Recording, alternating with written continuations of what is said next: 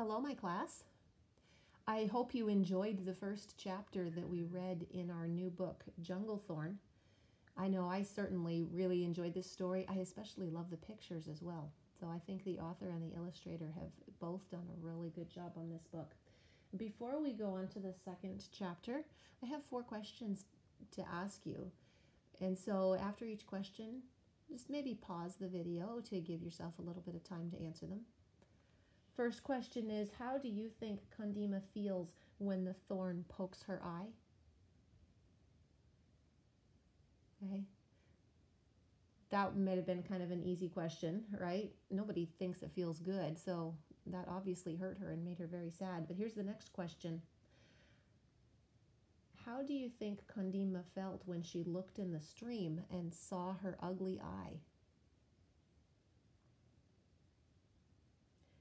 And the next question, how do you think some of Kandima's friends treated her after her eye became infected?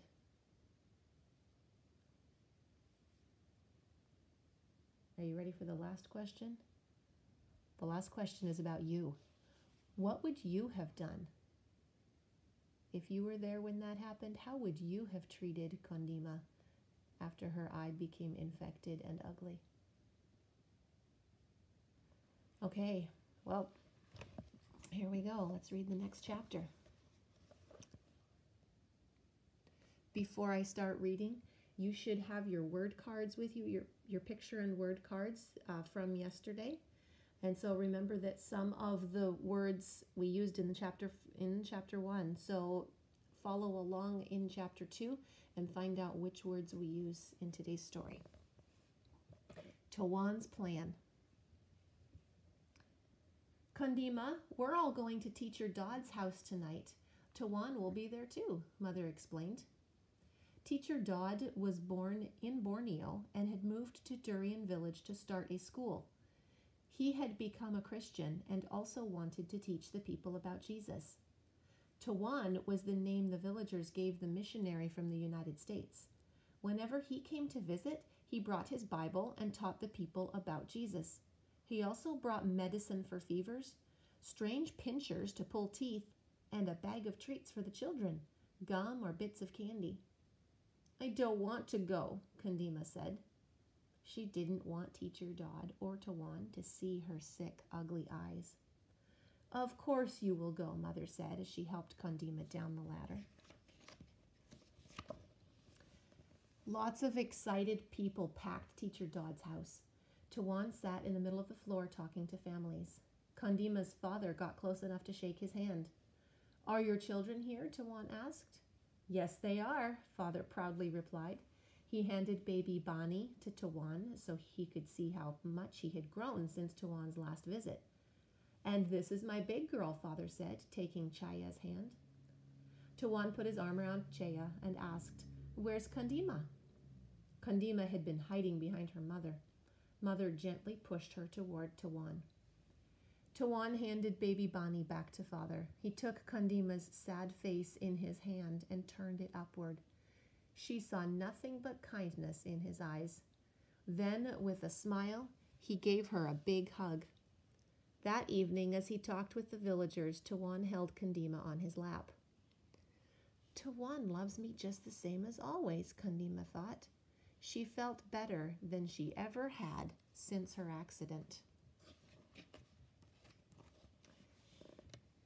When it was time to leave, Tuan stopped Father.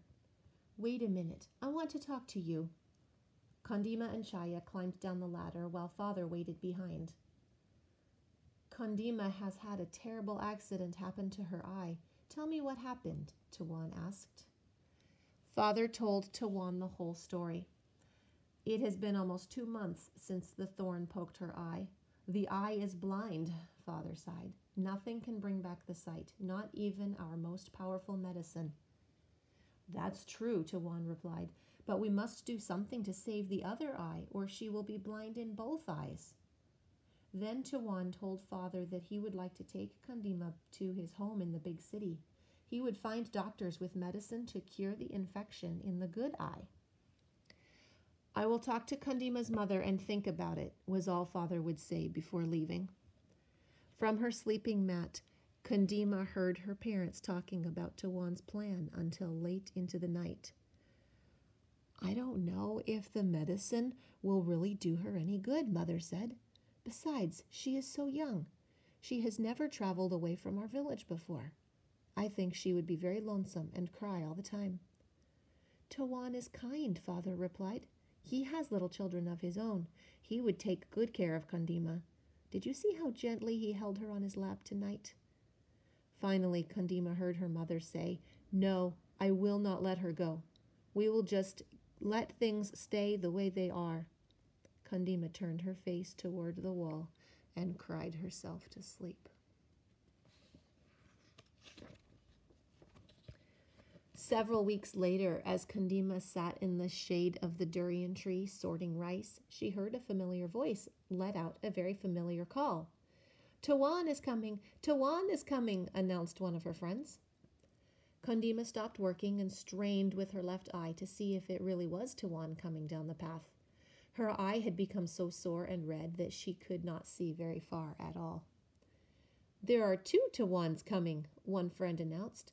"One is our Tuan, and the other one is taller." Our Tuan explained that new Tuan was his brother-in-law. The villagers gave him a name at once, Guru, since they were told he was a teacher in Singapore. With a big smile, Tuan lifted Kandima up onto his lap. Looking at Kandima, he could tell that her eye was not getting any better. "I hope her parents will let her go to the city. I know there are doctors who can help her," Tuan thought. Tuan didn't have to wait too long for an answer to his question. During the evening, Teacher Dodd came over and whispered to Tuan that Kandima's parents would be willing to let her go to the big city to see a doctor. "Would you like to go to my house, Kandima?" asked Tuan. Kandima wiggled with happiness. She looked at her father. He smiled at her, and suddenly Kandima knew the answer would be yes. Tuan and Guru told Father that Kandima would have to go to Singapore, a big city that was many days away by ship. When Tuan and Guru left in a few days, Kandima would go with them. The next day, Kandima ran through the village telling everyone she was going to visit Tuan's house. She was so excited that she almost forgot she was going to Singapore to get help for her eyes. On her last night in the village, tears filled Kandima's eyes as she lay on her sleeping mat. Tomorrow she would leave Durian Village. Singapore is far away. What will it be like there? When will I see my family again? She wondered. There on her mat, under her mosquito net, Kandima prayed to Jesus and told him everything that frightened her.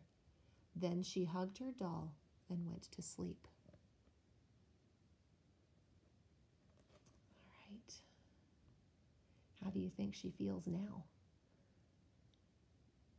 We'll read the next chapter tomorrow.